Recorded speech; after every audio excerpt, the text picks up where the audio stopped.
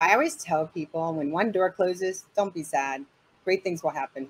I help launch a cosmetic company, which is well known today. It's called NARS Cosmetic, NARS. And I moved to Boca, and there was only 2 stores in 1996 with Francois NARS to get this cosmetic line because they started in Barney's. No one knew what it was. Back then, it was all about Bobbi Brown. Back then, I'm considered a country pumpkin to people in Boca at Saks Fifth Avenue.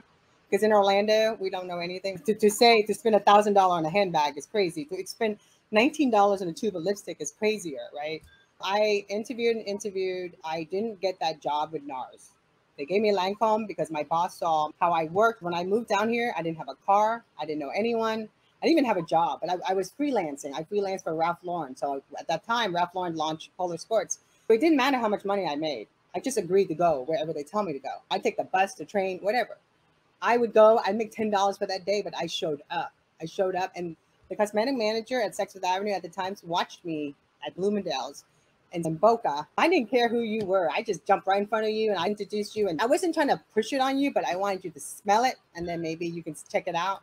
He was impressed with that, so he gave me that. He gave me Lancome. I made it the #1 counter in the and so NARS was getting pulled out. They're paying for a line girl and a makeup artist. So I went up to my boss. I said, "Yo, give me this job, the position. Nobody wants it.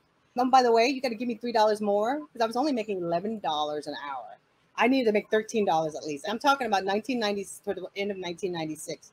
They gave it to me, and they weren't. They were like, "Well, we're not sure if you're good of a makeup artist." I'm like, "You kidding me? I'm the best makeup artist there is." I would practice makeup on people just because I wanted to see what the color looked like. I didn't give a crap that they didn't buy from me. I didn't care really. I had people coming in just so I could put makeup on them.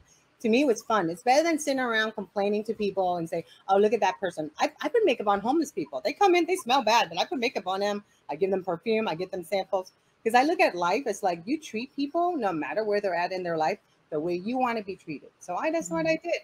And from there, I grew. I actually, on my day off, I would travel and open Sephora for NARS Cosmetics. I opened out the Sephora, the Belk stores. I did all that while working my hours as a makeup artist line person. So my counter, when I left at the end of 2001, was $1 million. Wow. Just if something happens, don't feel bad. Look at it as an opportunity. I thought I was going to be this famous makeup artist. I'm going to have my own skincare line. I'm going to have my own makeup line.